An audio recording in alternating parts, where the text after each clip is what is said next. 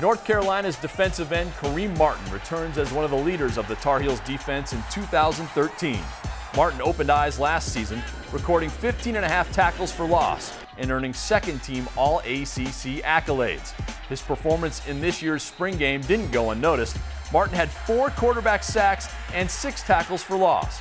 He's also getting a lot of pub as one of the top defensive end prospects in the country.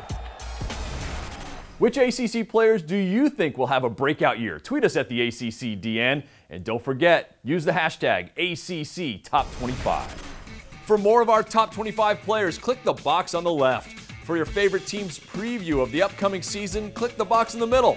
To check out must-see moments from last season, click the box on the right. And for everything from the ACC Digital Network, click the subscribe button.